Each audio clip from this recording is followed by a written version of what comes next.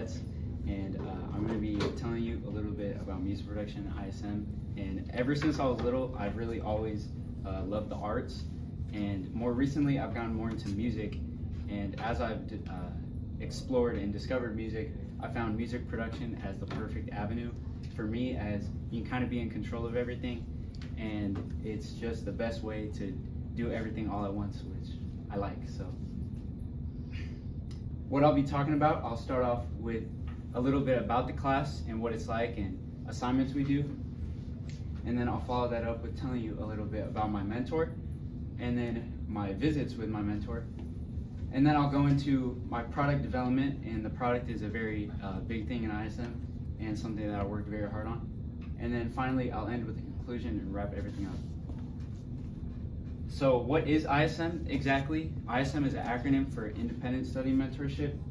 The independent means you can choose your topic, like no matter how niche it is. I know somebody that does voice acting, and I also know somebody that does something a little bit more general, like orthopedic surgery. So you can choose anything you want as long as you can find a mentor. It also teaches a lot of life skills, something that ISM helped me a lot with is procrastination and just time management. And even though I'm not the best at that still, it really got me to a much better place, and I'm getting my work in a lot better. So ISM doesn't just help with that, but it's taught me a lot of other various skills. Study means you're able to learn firsthand behind a professional. Whatever topic you choose, you find a mentor in that field, and then you're able to learn right behind them, and you can study what they do in their workplace and things like that, how they feel about their job, and just different aspects of their job. We also do a lot of research projects, and one of my favorite that we did through the year was annotated bibliography. We've done multiple through the year, but my favorite was on the ethics of our field. And the thing that I chose to do the ethics on was sampling, which is a very controversial thing in music, as if you don't sample correctly, you can get in a lot of money trouble and get a really expensive lawsuit on your hands if you're not able to sample correctly, which I'll actually get into later. And then finally, mentorship means you're able to, like I said, get a first-hand look behind your mentor and just learn things about their job and also how they work in their job specifically. And you're also able to build connections, not just with your mentor, but also through your mentor, and meet a lot of the people that they work with, and yeah. So I have a paper on all y'all's desks, and as I said, sampling. I'm gonna teach y'all a little bit about how to sample correctly. So right here, the diagram on the left shows something called transposing. And transposing essentially is taking a note, as you see there, and then just moving it down or up one octave. And that way you are able to take the note or chord, but it won't be exactly the same, and you won't get a lawsuit because of it. So on all your papers, the top picture is the picture right here, and these are the original two chords. And just take a look at those, and there's two answer choices, so I'll give you a listen to answer choice A. It should play. I might have to click it. Wait. So this is the original chord right here. You can get a listen to it, get an idea of it in your mind.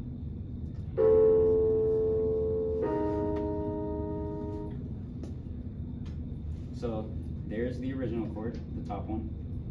And then answer choice A, right here.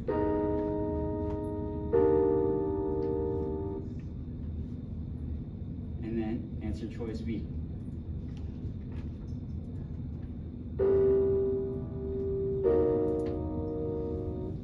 So I'll give y'all about 30 seconds to answer that. Does anybody need to listen to them again?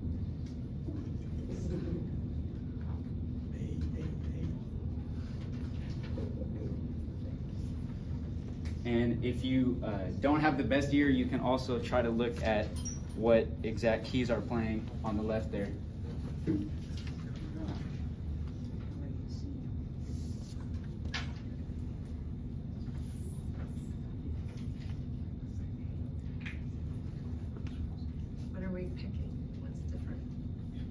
what is transposed, so it should just be moved down. You can come. How'd you go?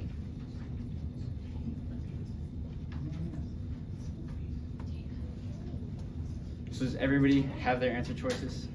Yes. All right, so raise your hand if you were answer choice A.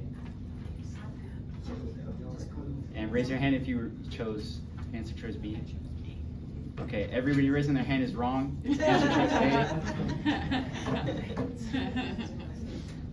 So if you did choose answer choice A, you're one step closer to being a music producer.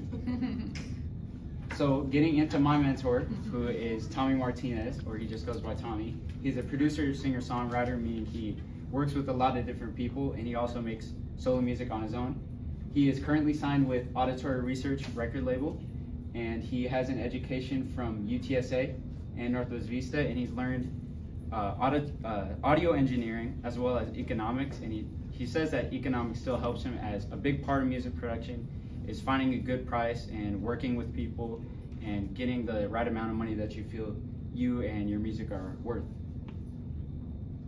So going into my mentor visits, right there you can see from these two pictures here, we only meet virtual, which a lot of ISM students are able to actually go and meet their mentor in person.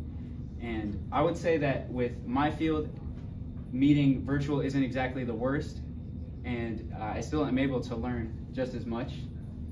So how our meetings go most of the time is we start off talking. He tells me about what he's done throughout the week, as he's a very busy person and he works with a lot of different people and he's constantly working on music. So he tells me a little bit about what he's done throughout the week, and since we haven't talked.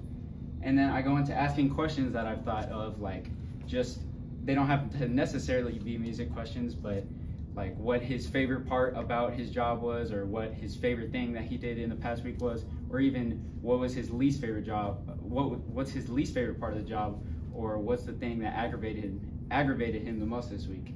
And then finally, more recently, as we've been making the product, we've made music, and making music is the best part. So one of my favorite mentor meetings personally was our first one making the product.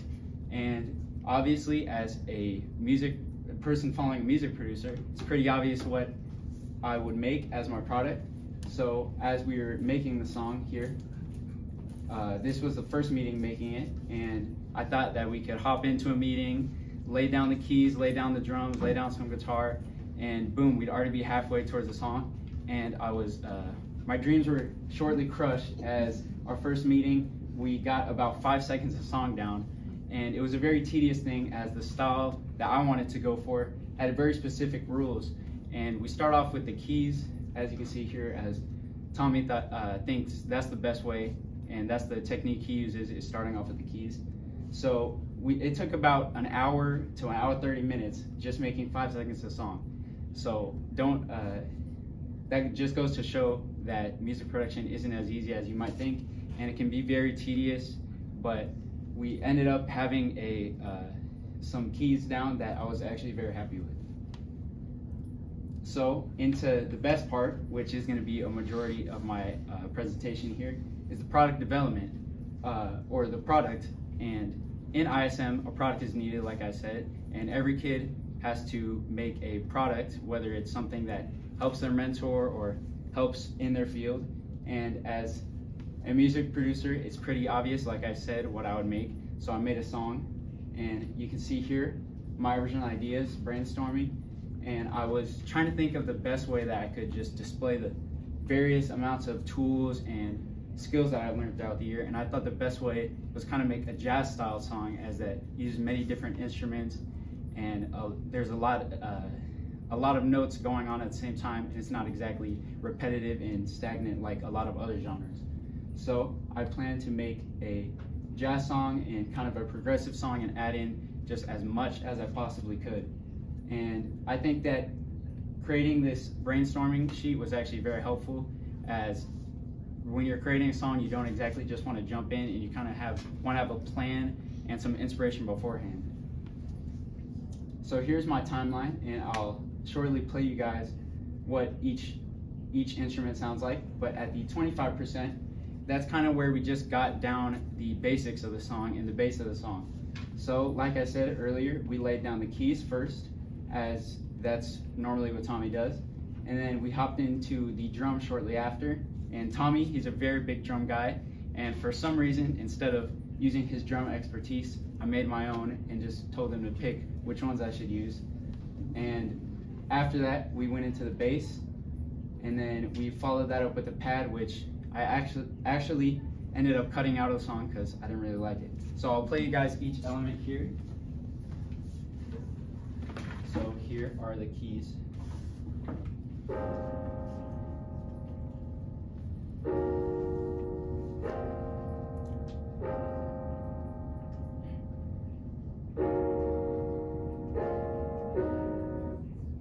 And after having those basic chords down, it was kind of easy to build off of it.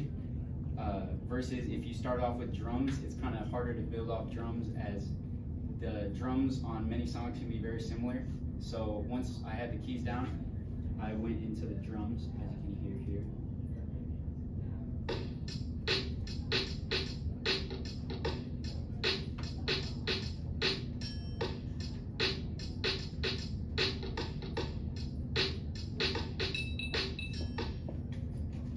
And then I followed out with making the bass.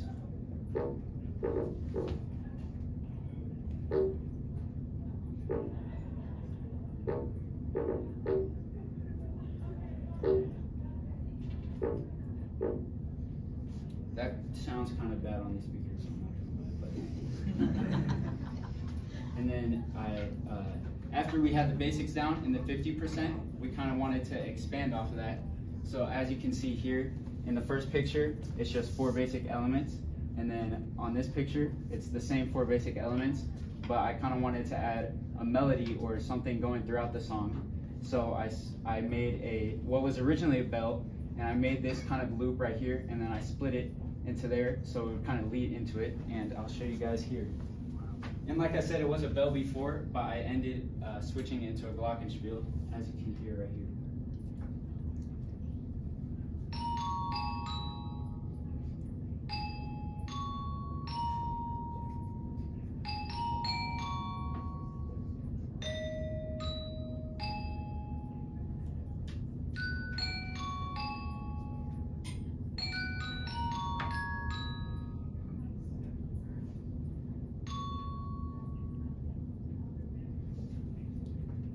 So obviously, all those 4 things, they kind of sound a little weird, maybe a little incomplete, but once I show you guys the final, it'll make more sense. So then, after that, we hop into the 75%, which is my favorite part, as once you have basically all the basics down, and also as well you have down the melody, you can fill in those gaps where there's nothing really going on. So as you heard earlier, the keys were very long chords, and then same with the bass. It wasn't constantly making sound all the time.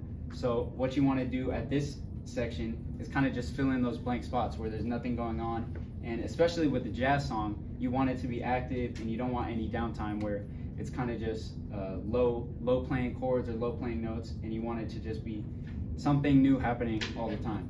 So as you can see, I'll go back to the last slide. There's only a couple elements here, and then in the 75% part, I have added a lot more and a lot more depth into the song. So one thing that I added was on top of the glockenspiel that I showed you earlier, and it's the strings, which are playing the same notes, but just a different instrument to add more.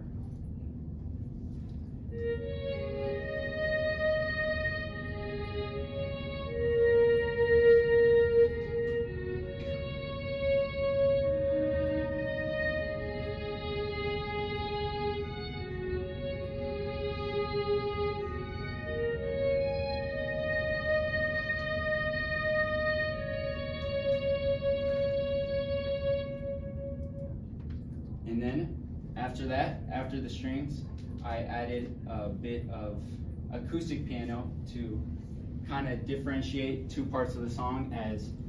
As you can see in the front half, we have those same chords that I showed you earlier, and just to add more flavor and more just new things happening, I kind of split it into 2 right here and made the second half acoustic piano. That way it wasn't just digital electric piano playing, and that way I could just add some more spice to the song. So here's what the acoustic piano sounds like.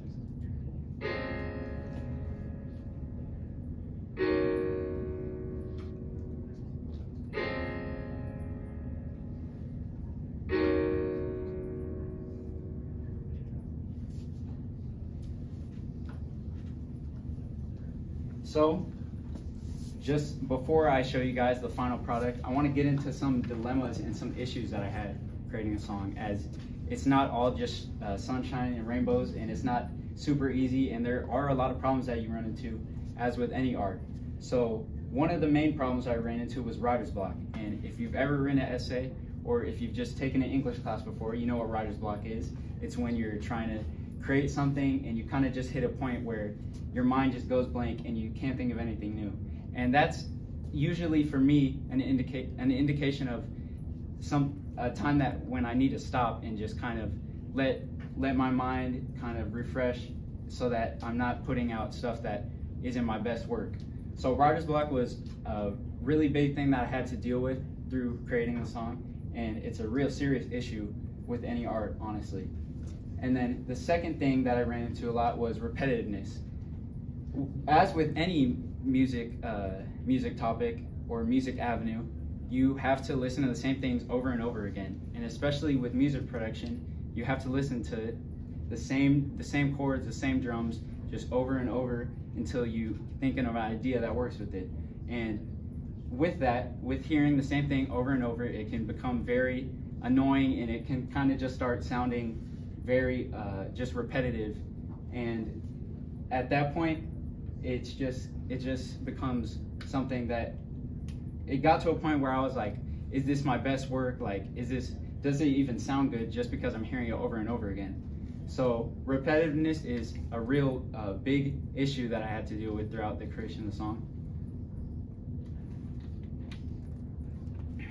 And like I said, that goes with anything in music, and especially, like I said earlier, how you want to kind of fill in those gaps where there's nothing going on. You have to play that section where you want to fill in. So just hearing the same 5 seconds over and over, it can become really annoying, but that's also a big issue I had to deal with, and I did overcome eventually.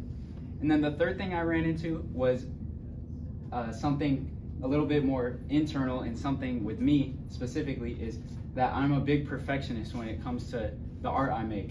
So when I was creating this song, I wanted everything to be perfect and exactly how I thought of it in my mind, and that can obviously be a problem when you have a limited time that you can make the music, and I have a strict deadline since it's a class that I'm taking. And being a perfectionist is something that is very hard to deal with, especially as a beginner, as you can't always reach the exact sound you want, as you don't even know how to do that. So being a perfectionist, it was really difficult, as I kind of had to not settle in a way, but kind of change the idea that I initially had, and kind of resort to something that I knew how to do, or that I was taught to do from Tommy. So the best part right here is my 100% product. As you can see in the top left is a mixing board. What a mixing board essentially is you change all the levels of the different elements, and change the volume, and change what can be heard, and also add different effects on top of the song. So that's something that can be very tedious. Again, like I said last slide was the repetitiveness, and you will have to listen to the same thing over and over and change the values over and over until you get the perfect sound that you want. So in the bottom left right there is what my 100% looks like. It's also on that computer over there, and I'll show you guys a video shortly. And as you can see, comparing it to the first picture that I showed you of the song, looks a lot more complex, and there's way more stuff going on. As you can see, here is the effects that I added throughout the song, the automation effects right here. And basically between the 75% and 100%, we were just kind of polishing up the song. And through that, I did add a couple more things, which I'll show you shortly. As we have here, the right, I went to my friend Jacob's studio where he records music in, and I originally had just went there as me and my friend Mateo wanted to record a trombone on it, but we didn't have the best equipment, and it wasn't sounding that good. But when we did show up, Jacob wanted to add his own guitar onto it, and as a rock person, I thought that maybe the styles would kind of clash, as I was going for a more jazz and just a little bit more like slow song. But he did add some guitar on it, which had a little bit of rock in it. But as you know, we kind of decided and settled on the exact sound that we wanted. So it was a lot of talking, and it was a lot of fun actually getting to be inside somewhere like that, where we could just bounce ideas off of each other and get to a point where we all thought it sounded good, and I thought that it was what I was hearing in my head. And then on the bottom right there, like I mentioned earlier, is my friend Mateo, who recorded trombone, and you'll hear it at the end. So I have the colors there to show you, and a video up here to show you what the song is like. So if you want to follow with the instruments, the colors are there. So if you want to hear the drums, for example, just look for all the orange bars, and I'll play you guys what my 100% final product sounds like.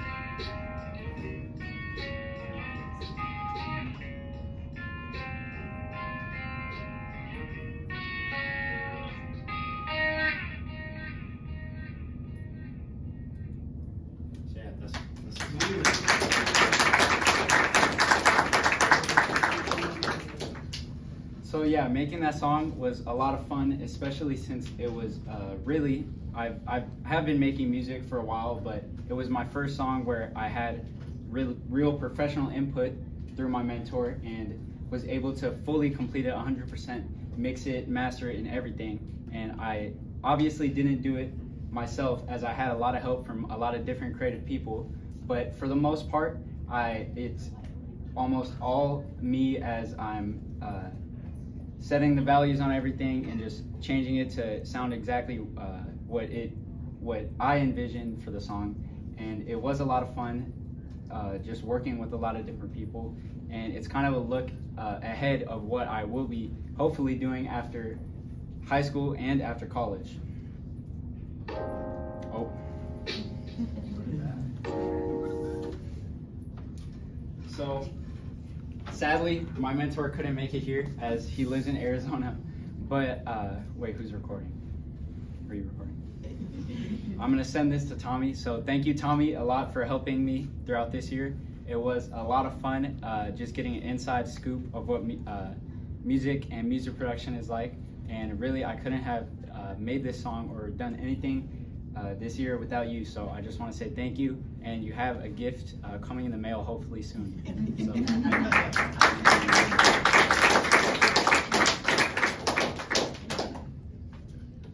and just to wrap everything up, hopefully you guys learned a little bit about the class and what I've done throughout the class, like make that song and just learn a lot of different things about music and music production. And I think that ISM is really helpful for me, as with music, it's something that isn't as clear cut as other jobs and other businesses. And you kind of want to it's always great to get a head start in music and kind of learn before you get to college and before you step into the field after college. So ISM was just a great opportunity for me to just feel more confident that I was ready to take that next step. And I am going to be taking it next year, and hopefully I can learn even more and add on to what I've learned this year. So I just want to thank everybody for being able to make it here and taking your time. I also want to thank Mateo and Jacob for helping out with the song, and Tommy, of course, for helping me out and just kind of telling me so much and just allowing me to learn under him and not telling me exactly what to do, but just giving me some tools to work with and seeing what I do with them.